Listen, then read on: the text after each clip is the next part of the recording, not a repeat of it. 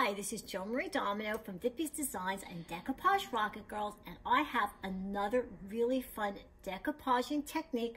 You're going to be able to use any of your decorative napkins to make note cards, Christmas cards, greeting cards, gift tags, bookmarks, bigger bookmarks, postcards, and many other things. This technique is perfect for anybody who likes to work with paper, like paper crafters, your rubber stampers, your scrapbookers, and of course decoupagers are going to like this too. Now, I am going to be using an iron-on technique. I've done it in other videos, but I am not going to be using the Mod Podge. Instead, my adhesive is going to be plastic wrap. The plastic wrap is what's going to keep the napkin attached to the card. This is a really, really cool technique. Wait until you see this. All right, let's get started. My first card I'm going to do is a fold-over card. It looks like this. Very pretty mermaid. I'm using what's called a 4-bar card. This is how they come. You can buy them like this. They're cut to size, and they have like a little score mark, so you can fold it over like this. And so you pretty much just have a note card, and you're just putting the front part on. So it's pretty quick and easy to do. All right, this is the napkin I'm going to use. I'm only using the top layer. You know, those layers that go underneath, you don't need those. Just want to put those aside. All right, so here's where I'm going to iron. I want to show you what I have so you know for safety and what's going to work best. I put a towel down first. Then I have a board. This board is actually a sign I got at the Dollar Tree. It cost me $1.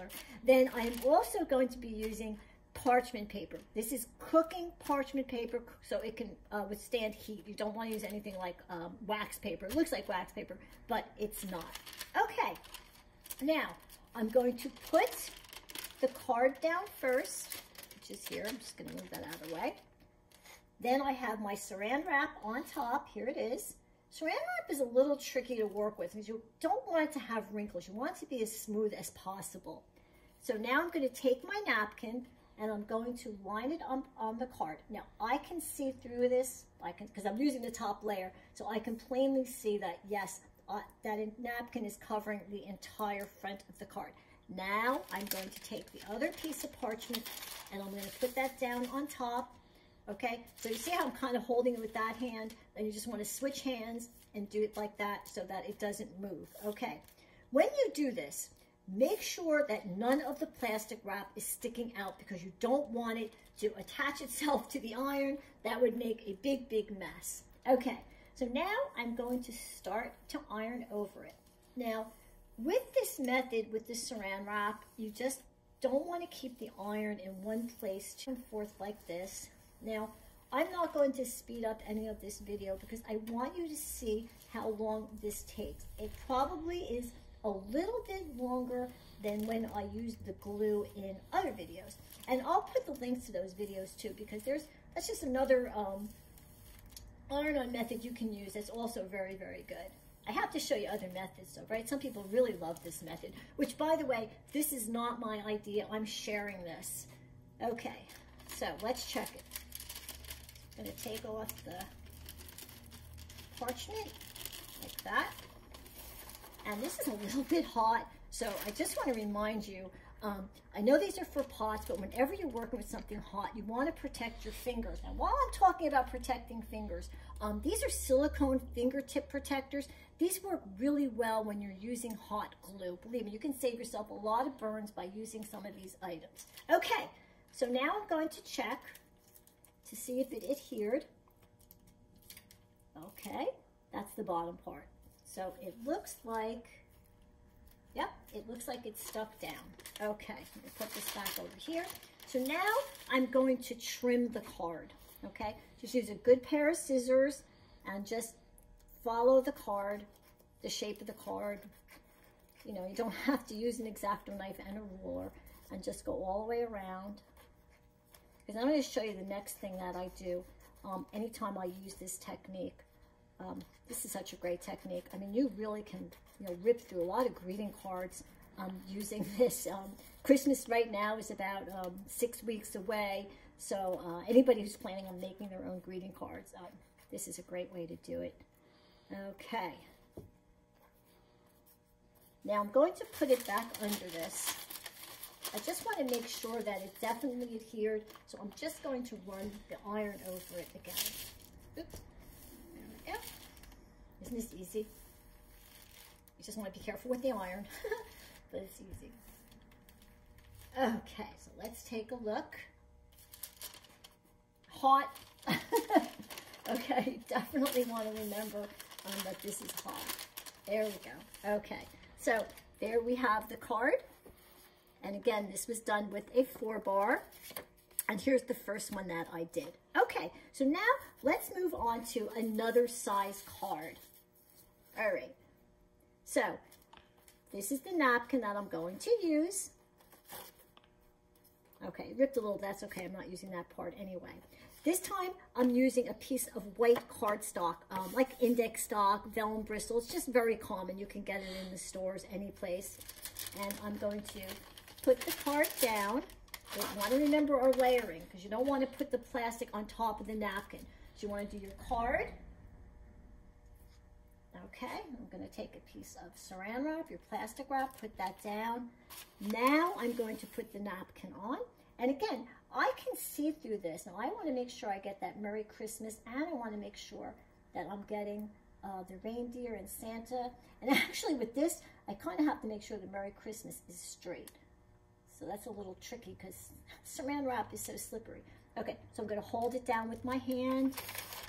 I'm going to put the parchment paper back on top like that. Okay, now back with the iron. All right.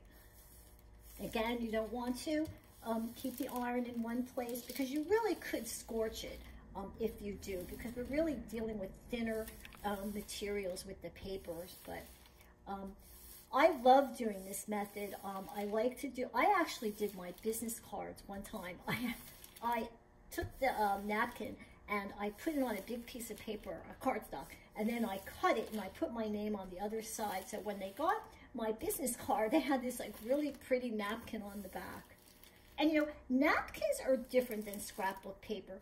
They have a completely different feel, almost kind of like a velvety feel.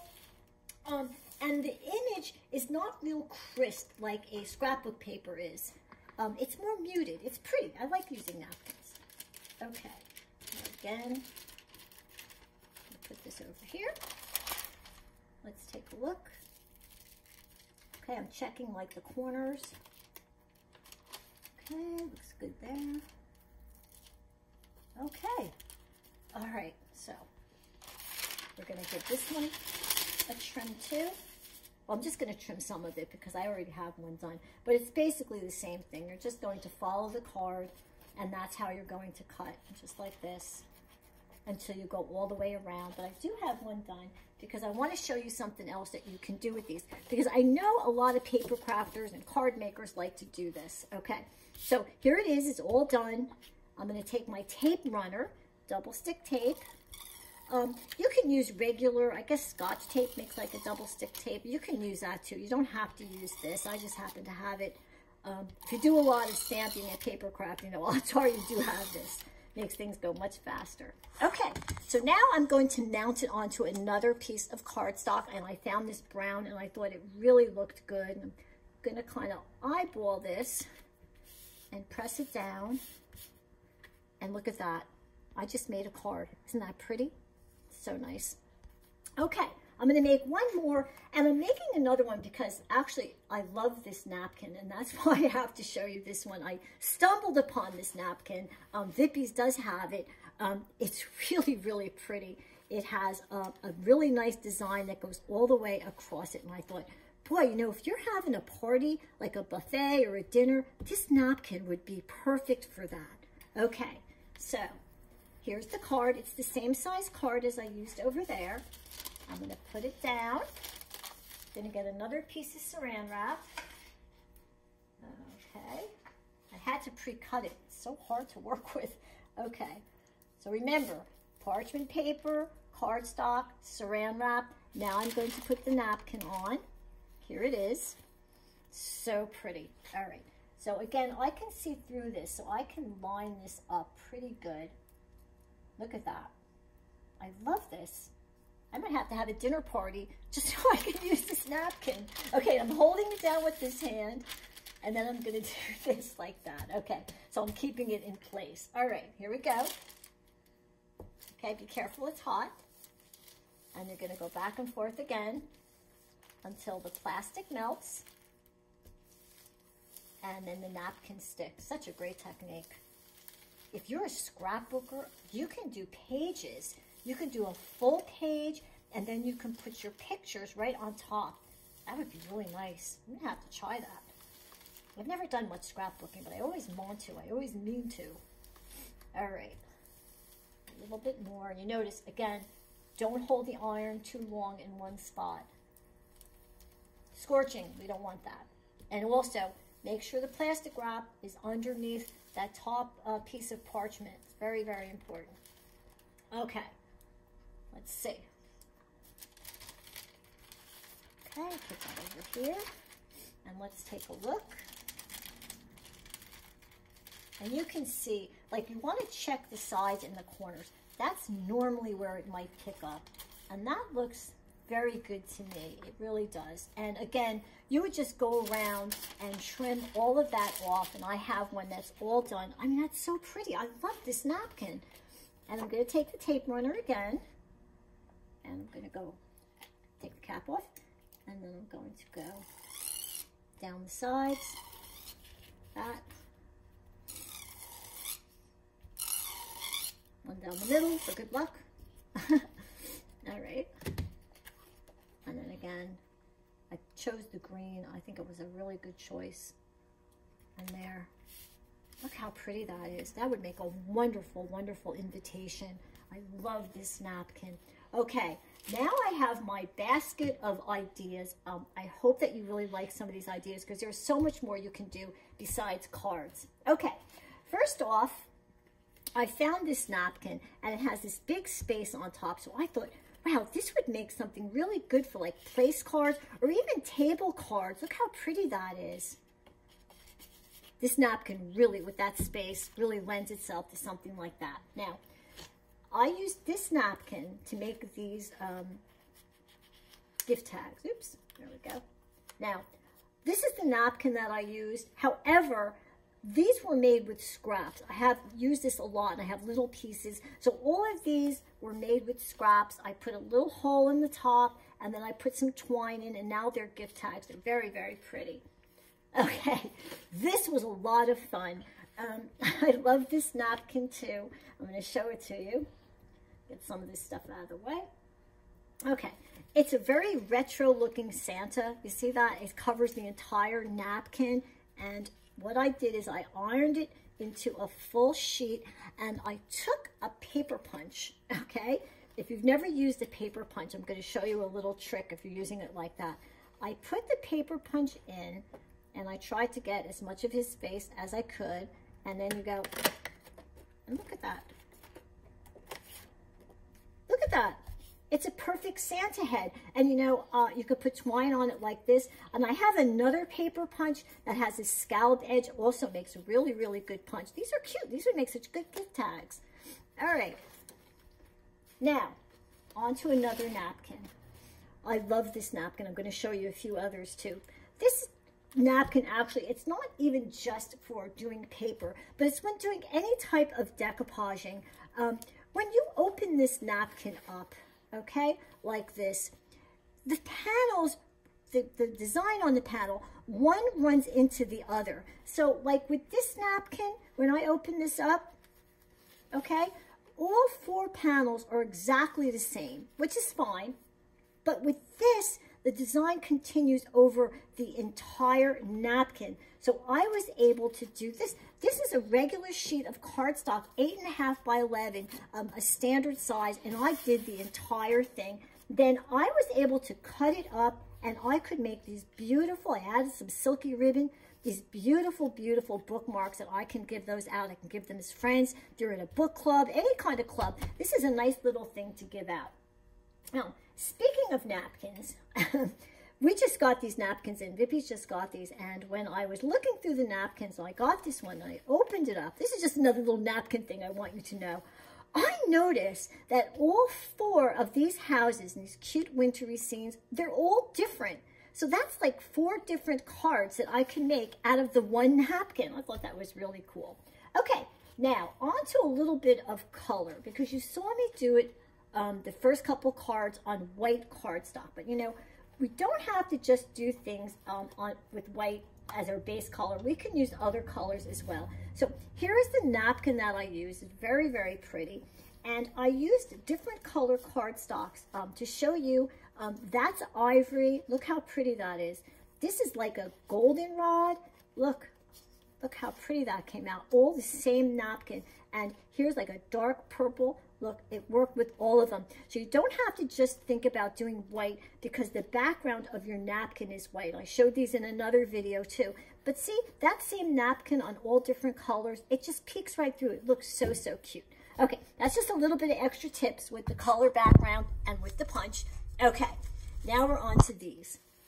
It's another fun things to do. This is also about napkins. You know, napkins are very different. When you get napkins, you have to open them up and look at them, because they're all different things that you can see. You may find that the napkin is different on all 4 panels. All right, these are called sniffs because they say that they're for, you know, blowing your nose and that kind of thing, but really they're not. They are still a facial napkin. They just come in a convenient size.